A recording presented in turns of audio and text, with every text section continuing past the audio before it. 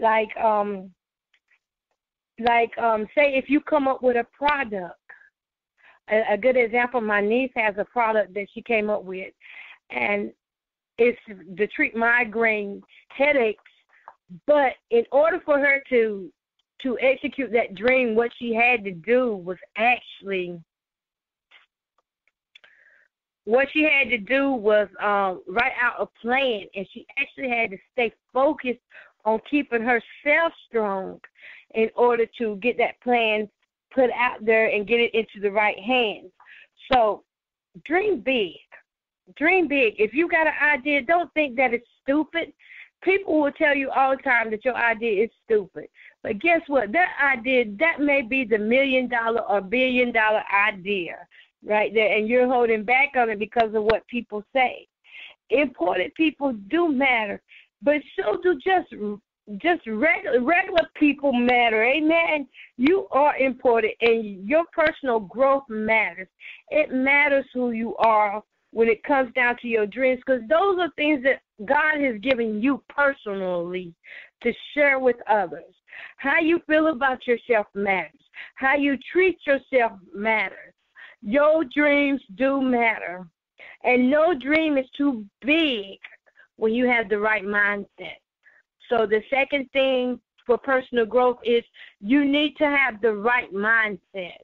And how do you get that right mindset? You need to pray to God to transform your mind, to renew your mind, to give you new visions and dreams and victories. You can access God 24/7. All you got to do is seek, and you shall find. Ask, and you shall be given. You know, those are things that you need to do. And this class is just mainly like a little introduction for where we're going to in the next few weeks. Okay? So no dream is too big when you have the right mindset. People make the mistake of giving up prematurely because of the roadblocks in life. You know, if you had to file bankruptcy last year, okay, that's just one roadblock. It's not the end of life. It doesn't mean that you're not going to have finances coming in, and it doesn't mean that you can't put a little something to the side. It's just a little roadblock. If you had some sicknesses in 2018 that kept you from going forward, well, it's 2019. How are you feeling now?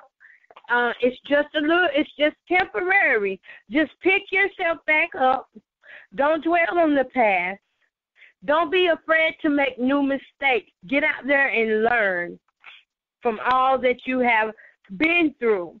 Even if you were sick in 2018 and you're better now, pick it up. Trust God. Because, see, faith is an action. And we have to stay in the faith when it comes down to our personal growth.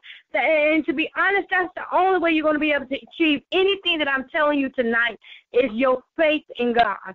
That's the only way you're going to be able to achieve those things. As a matter of fact, when I'm talking about faith, when you go to Hebrews, let me see here if I still got it up.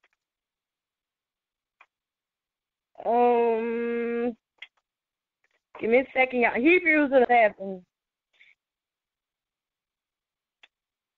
Hebrews 11. That's where I want you to go to. Because, see, the thing about when we become believers, we in a relationship with God and Jesus and the Holy Spirit, and that's what will help us grow. When we have that personal relationship with God, the power of the Holy Spirit will help us to grow in the areas that we are lacking. So Hebrews 11 says, I'm going to read the first through the third verse. It says, now faith is confidence in what we hope for and assurance about what we do not see. This is what the ancients were commanded for. By faith, we understand that the universe was formed at God's command, so that what is seen was not made out of what was visible. By faith, Abel brought God a better offering than Cain did. By faith, he was commended as righteous when God spoke well of his offering. And by faith, Abel still speaks even though he is dead. Faith can accomplish a lot of things, y'all. I'm telling you, if you want personal growth, you have to make sure that you're spending that time with God. And I'm jumping ahead of myself, but I just wanted to put that out there ahead of time because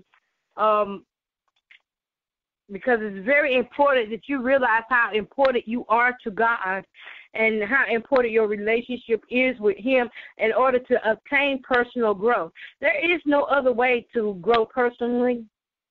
There is no other way to grow except by and through the Spirit. Of course, you can do a lot of things out here in the world without God, but you're not going to see any good fruit come off of it. It's not going to be prosperous. So I would encourage you to keep your faith in God. Keep your faith in God. And keep doing the things that keep pushing you forward. Even if you have past mistakes, you have to realize this is the thing about the past. When you begin to dwell on the past, you don't have any future resources, meaning that your mindset is so far at the back of the line that you don't have the stability nor mindset to move forward because you're constantly fixated on the things that have happened that are bad. You are in a constant state of anxiety, worry, and depression that will keep you from moving forward. Oppression, it will keep you from moving forward. And so you just end up sitting there with all these good ideas that God has placed in your heart, but yet nobody gets to hear about them or nobody gets to see them because you feel like you're not important. You feel like you don't matter. You feel like your dream isn't big enough. And a problem I see most of the time when people start feeling like that, it's because they have compared themselves to what others have. They have focused more on what they do not have instead of what they do have to work with. So I'm encouraging you all today to just ask yourself, how can you help others if you don't have a resourceful mindset? How are you going to get to your progress if you cannot endure the process?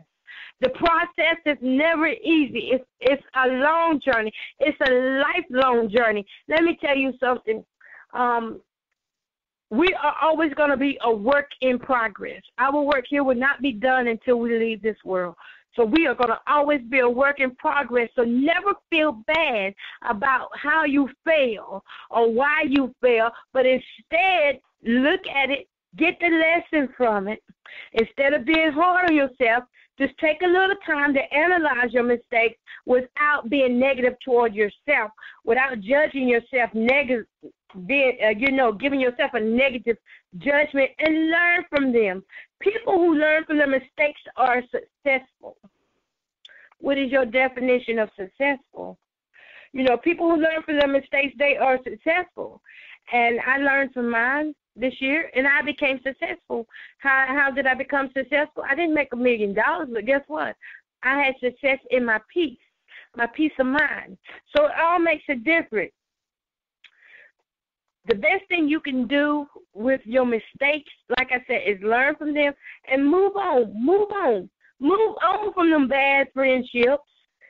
Move on from those bad choices. Move on from the wrong timing.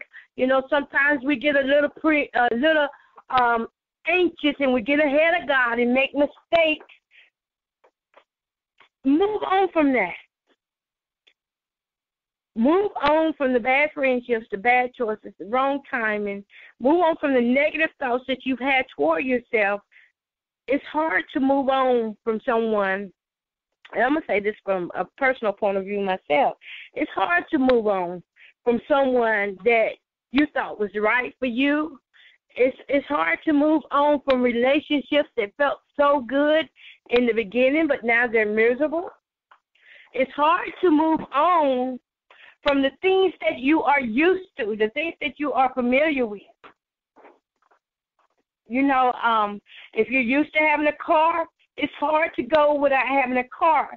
You feel like, darn, I can't get where I need to go. And it upsets you, but it also robs you from the dreams and joy and peace that you could have if you just move on, if you just get past that negative thought.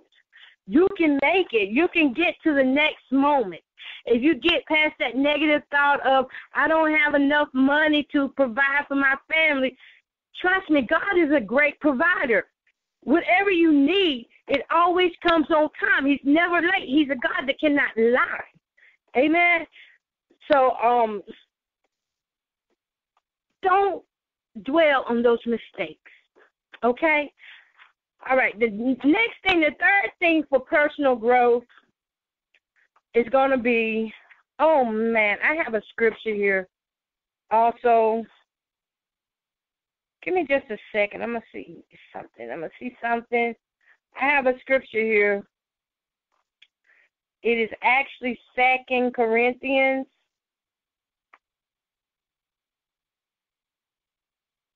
Let me see. I may not be able to pull it up. Hold up, let me check something out here. Airplane mode, get off in here. I'm in airplane mode, y'all. Okay, so I don't know, 2 Corinthians. Give me just a second, y'all. I am really trying to get into my Wi-Fi right now. Okay, I'm not even going to worry about it. But when I say we are still a work in progress, 2 Corinthians 5:17 says, we are still a work in progress. God is I can't read it. Oh, my God, my handwriting is screwed. Y'all give me just a second, and we're going to move on. But, it's just like I'm saying, it's so easy to get caught up in the things that we don't have and to stay in our past failures because it feels more comfortable to be in a past failure, It feels more comfortable to be in a past failure. So what we do is we tend to stay there and where it's more comfortable instead of getting up and stretching our faith, asking God to increase our faith, give us more faith, walking out there despite how we fail, holding our heads up, continuing to dream despite what dream didn't work previously. Okay, so the next thing is going to be time management.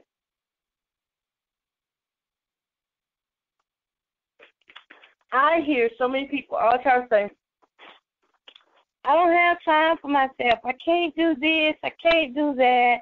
I don't have time. I work. I got kids. I got to go do this for that person. I got to do that on my job. Life is just hectic. But strict time management is very important when it comes down to personal growth. To develop personal growth, a personal growth mindset, the first thing you need is that time to yourself to even think. You need that time to yourself. You must have discipline in your time. You must learn how to say no when things do not fit you and say yes to the things that you do want to do instead of letting fear defeat you on it. So in order to develop a personal growth mindset, you got to have that discipline in time. One of the things that was getting to me, I was like, oh, my God, I'm not going to have time enough to do this, time enough to do that. And I was saying that last year. I was like, how am I going to fit everything in? I'm going to tell you something. If you ever get sick, you ain't going to have no choice but to fit things in. And that's what had happened to me. I had so much on my plate till I stopped doing the things that I need to do. I got off schedule with my medication. I lost all timing that I had for myself trying to help others. So what ended up happening, I had to get back on schedule. I said, wait a minute, I got to get this time in here for me. So I ended up getting my time in there to get my personal time, my prayer time. I got a prayer life. My prayer life, my Bible study time, the things that matter most to you, you need to make time for it. When it comes down to your prayer life and your spending your time with God, that needs to definitely be a priority because the only way you're going to grow is through being spiritually lifted. And when you become spiritually lifted, there are just things that you're not going to be willing to do. There's just things that you're not going to be willing to take a risk at and lose who you are in Christ. for the things of this world. So this means that you have to take time to realize where you're at right now and where do you need to be.